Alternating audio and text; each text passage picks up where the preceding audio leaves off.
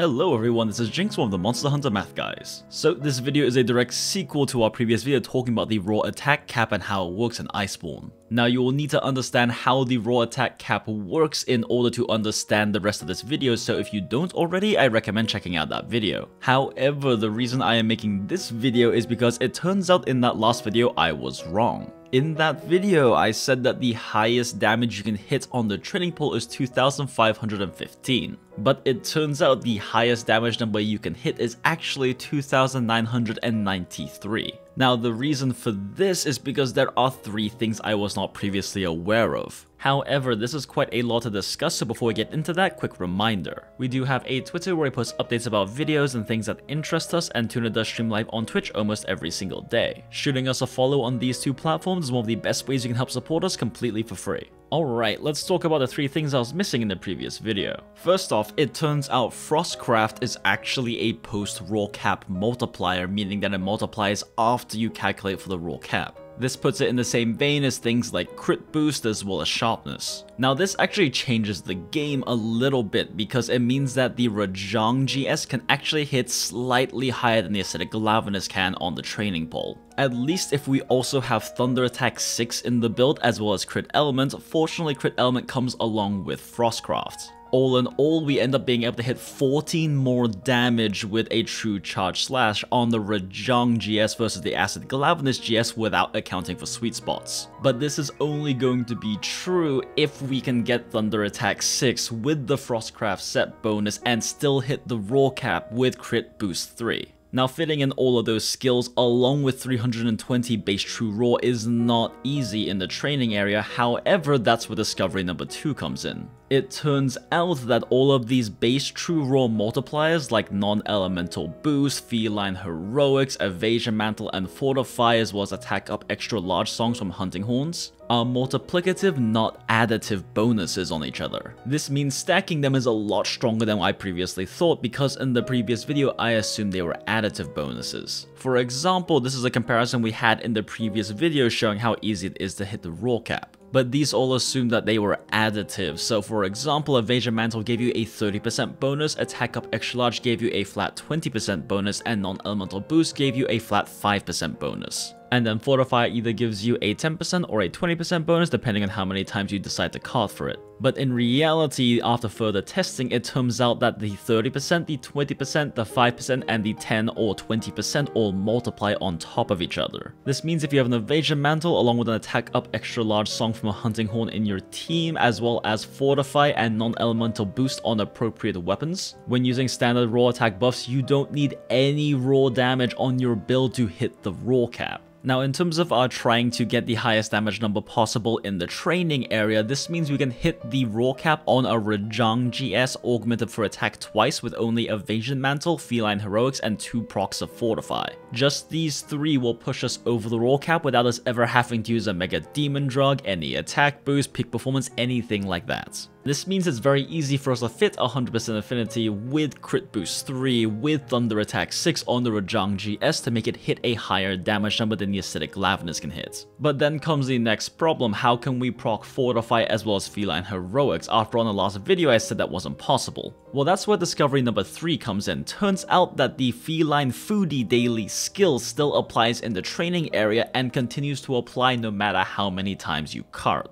Now unfortunately this is a daily skill, meaning we have to keep resetting over and over until we find the Feline Foodie skill that also couples along with Feline Heroics. Now fortunately, as we discussed earlier, we don't need any bonus true raw, meaning we don't have to eat for attack up large, which does make it a bit easier to make sure we get Feline Foodie and Feline Heroics together at the same time. And now that we do have both of those together, that means we can cart as many times as we'd like to proc Fortify and still keep Feline Heroics active. Then it is simply a matter of bombing ourselves down until we hit Feline Heroics health level. Alright, now that we have all of this down, let's briefly discuss FrostCraft. FrostCraft is kind of the core reason why this number can get higher than it did previously. Now, I've only done limited testing on the FrostCraft numbers, so forgive me if this is not a full explanation on everything related to FrostCraft, but it's only what's relevant for this particular testing. So the top level of FrostCraft gives you a 30% damage bonus to both your raw and elemental damage. This is really nice, however for our particular testing it is impossible to get this 30% damage bonus. The reason for this is that the damage increase we get from empowering our True Charge Slash by landing the first hit of our True Charge Slash is stronger than the bonus we get from the max level of FrostCraft. And you use up that max level of FrostCraft with the very first hit that lands on an opponent. This means that it is impossible for us to empower our True Charge Slash and get this plus 30% damage bonus. Which means that we have to choose between either empowering our True Charge Slash and getting the second highest level of FrostCraft, or just not hitting that first strike and getting the max level of FrostCraft. While that second to highest level of FrostCraft gives us a 15% damage bonus instead.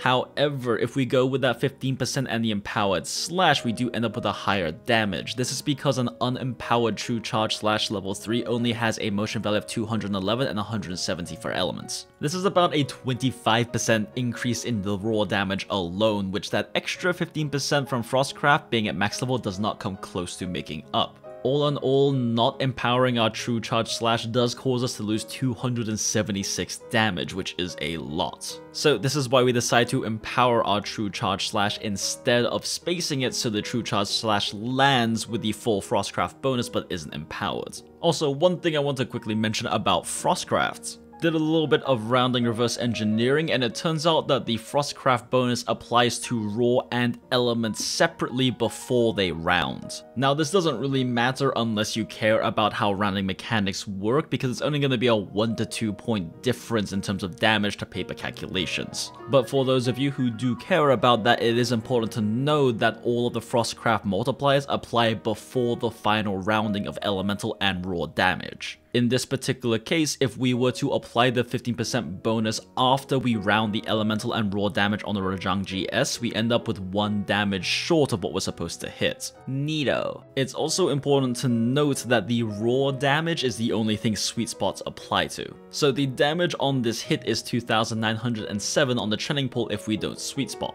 But all Sever weapons, with a few exceptions, have a sweet spot on the model that if you hit the hitbox with that part of your weapon, you get an extra 3% damage. However, this only applies to raw damage. If we apply this 3% to the elemental damage as well, no matter how we decide to round it or where we place it in the formula, we always end up with 1 more damage than we actually hit with a sweet spot. And this remains consistent with other testing I've seen from other testers. So yeah, the 3% damage bonus from sweet spots only applies to raw damage. So all of these things in mind, if we trigger Evasion Mantle and then go and hit the training pole with an empowered True Charge Slash with FrostCraft, we can see when we pull up the status menu that our raw hits 3072, which if we divide by the bloat value of 4.8 for the Greatsword is 640 true raw. This is the raw cap for this particular Greatsword because with 2 attack augments, the Rajang GS hits 320 base true raw. Now with Crit Boost 3, White Sharpness, a 264 motion value for TCS level 3 empowered, the 15% damage boost from FrostCraft, we should be hitting the pole for 2,872.59 raw damage. This rounds up to 2,873. Now for the True Element at 31.6, a Sharpness modifier at White of 1.15, a 1.5 Crit Element modifier for Greatsword, 180 motion value for Element for TCS empowered, and 15% FrostCraft. We should be hitting for 33.57 thunder damage on the pole, rounded up of course to 34. Also, quick side note, yes, for whatever reason in Monster Hunter World, if you have a decimal true element, that's what's used for the actual calculations, not the amount it displays on screen. It then rounds after multiplying the true element in a decimal form with the crit modifier. But we'll go more in depth into that in the future when we talk about how rounding works in Monster Hunter. Anyway, if we take our 34 thunder damage with our 2,873 raw damage, we get 2,907 total damage. Let's see how close we got. So our final damage is 2,907 on the dot. Now, of course, if we manage to get a sweet spot, the raw damage increases by a further 3%. This extra 3% brings us to a total damage of 2,993. So yes, assuming I am not missing anything else this time around, this is the highest damage number you can hit against the training pool for the moment. Now before we finish up, there are two things I want to make crystal clear. First up, this does not make the Rajang GS better than the Acid Glav GS for general play. Outside of the fact that these sets aren't realistic to run, the Rajang GS only beats the Acid Glav by 14 damage, and this training pool has a 30 hit zone value to Thunder. The only monsters in the game with a 30 or higher hit zone value to Thunder are Kolv Taroth, Xeno Jiva, Gold Rathian, Puke Puke, Naga Kuga, and Dodo Gama. Once your hit zone values stop dropping lower, this gets weaker and weaker compared to the Acid Glav GS. So even if you manage to hit the raw cap and get Thunder Attack 6 on the Rajang GS, you'd still be dealing less damage than a similar setup on the Acid Glav GS against most monsters in the game. And please do not take this as a recommendation to use the Rajang GS against those monsters, because the Acid Glav GS still beats those with normal sets that you run normally against those particular monsters. The Acid Glav only wins by a few % of damage, so feel free to use whatever you want to, but this is not a recommendation to use the Rajang GS if you want more damage. And finally, do not take this as a recommendation to use FrostCraft over regular raw GS sets. Crit Draw FrostCraft GS play is much comfier than standard TCS play and has a much lower skill floor. But if you want to be dealing maximum damage with your TCSs in standard hunting scenarios, you want to be running raw GS. See, with Evasion Mantle and Feline Heroics mixed in, we don't have to skill in any raw damage skills. But unless you're planning on running Feline Heroics for your standard Greatsword runs, you'll need to stack damage skills to even get close to the cap.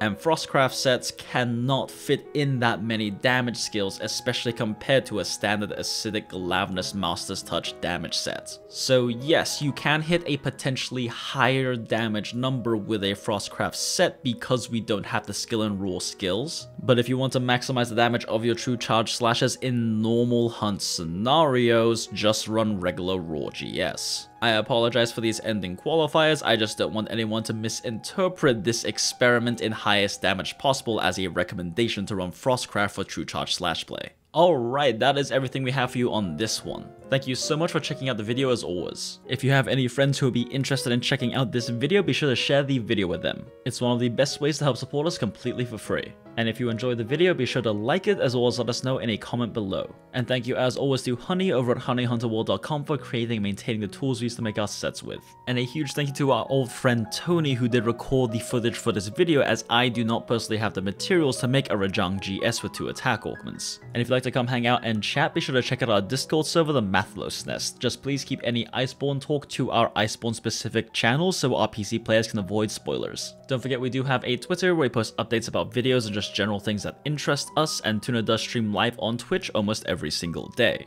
And of course a huge thank you to our patrons. And an especially huge thank you to our new patrons Keaton Goforth, Laydell Wilson, and Zeph the Mountain Goat. It really does mean a lot that you're willing to support us directly, especially when I'm going through a particularly rough time like I am right now. Regardless, thank you so much for your support, it really does mean the world. Alright, we do have plenty more Iceborne content out on the way for you guys, so be sure to subscribe and hit the notification bell if you'd like to see those as soon as they come out. Happy hunting, hunters, we'll see you on the next one. Bye!